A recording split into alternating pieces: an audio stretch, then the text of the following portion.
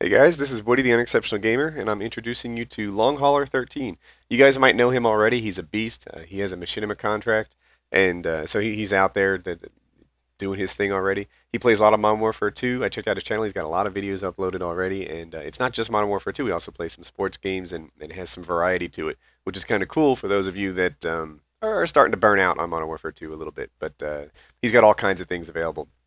Anyway, check out his video, sub him up, and tell him Woody sent you.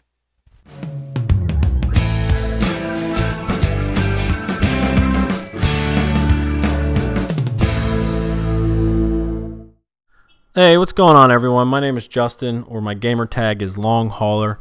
I'm bringing you a game of Search and Destroy on Subbase today. I want to thank Woody for allowing me to post this on his channel. I really think what he's doing with the March of Dimes is really cool. I know a lot of people are going to say, "Oh, he just joined the $50 club for free fame or whatever."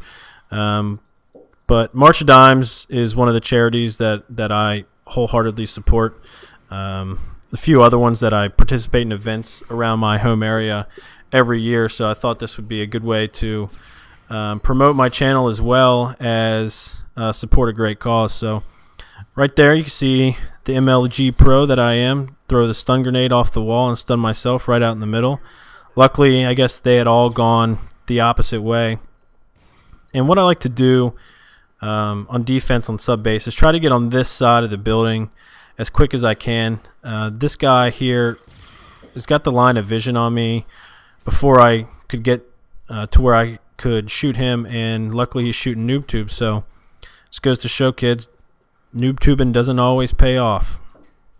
But I guess that's a good point where I can lead in to a little bit about myself. I am a quote-unquote older gamer. I am 29 years old. This is really my first it's not my first video game, obviously, but it's my first game that I've kind of taken seriously. And when I say taken seriously, it means just I play it a lot.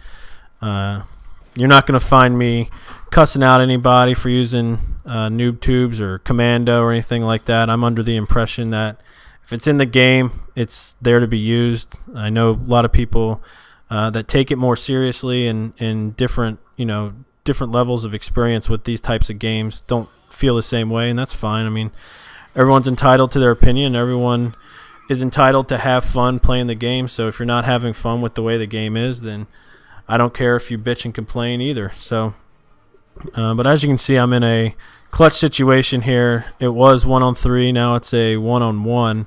Luckily, that guy just popped out in front of me, and I saw the other red dot on this side of the map. And like I said, I don't like just sitting and waiting, especially in Search and Destroy. I feel like that more often than not, if I sit and wait for something to happen, that what happens is the other guy finds me and kills me. But on the same token, I know that he's got a plant, so I don't want to do anything that careless. And luckily, I was able to see him here. I sound hoard him a little bit, and luckily he backed out of the room. He thought I was on the other side.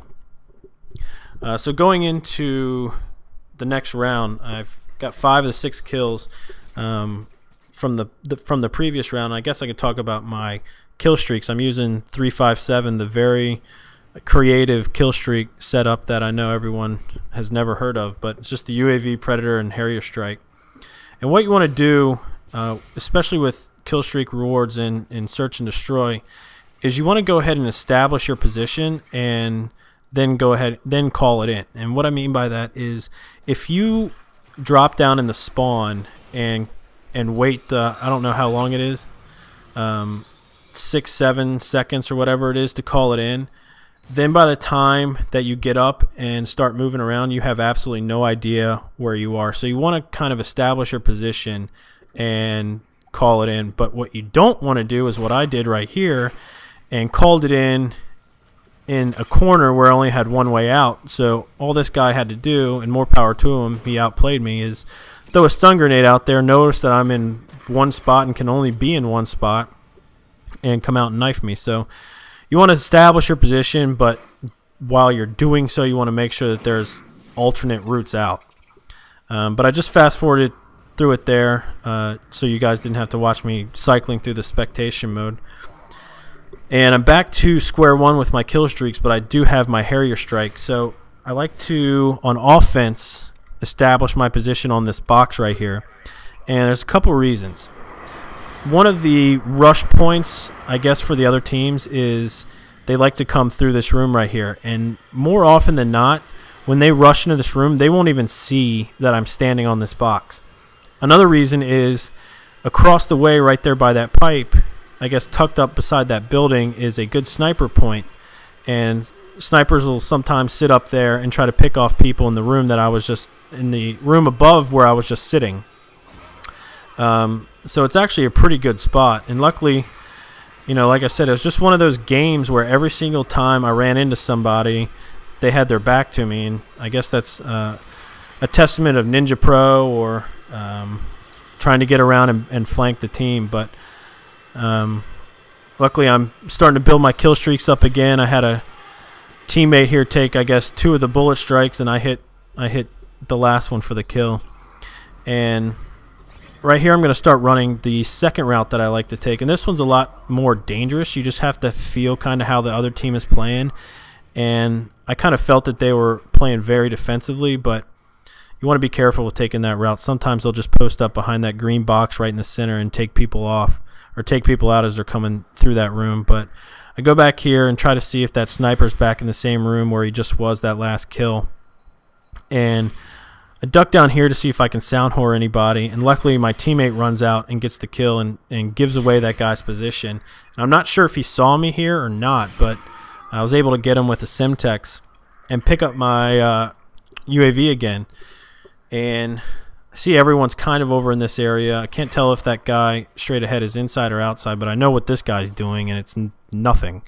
He's just sitting there. I don't know what he's doing, but sitting there guarding that corner from something. And get here to the final kill again, and like I said, got this guy with his back to me. And I don't know if someone wants to go through and count and see how many kills I got with people from behind or from the side where they didn't even see me, but you know, that's the way that you kind of want things to go in Search and Destroy. So I'm sitting at 14-1, and we're winning 3-2. So got my Predator Strike again, but you know, like I was saying before, I want to go ahead and establish my position and then call it in. And so I go hop back up here on my box, call in my Predator Strike, and this is one of the most beautiful Predator Strikes that I've ever seen. I just crashed it into the side of that building. I don't know what the hell I was doing. I guess maybe because the other Predator had just hit there and I saw a bunch of red boxes and got all excited. But come back here, and there we go. Hit another guy from behind. And this guy, I don't know why he's back here again. He just switches, you know, corners in this 2x4 area. And since it's the, or possibly the last round, I like to call in my last kill streak to make sure I get the points. And luckily, that guy I think would have killed me if my Harrier strike wouldn't have gotten him. And I think we're winding up at the end of the game. Yeah, ended up 17-1. It's one of my better games of Search and Destroy. And hopefully, I've given you guys a few tips about ways that you can play, or how you can call in your kill streaks or something like that. But and hopefully, you guys will check out my channel. I've got, you know, some Modern Warfare 2 videos, and I've got some other type of videos up there as well. But thanks again, Woody, and guys, check me out. Thanks.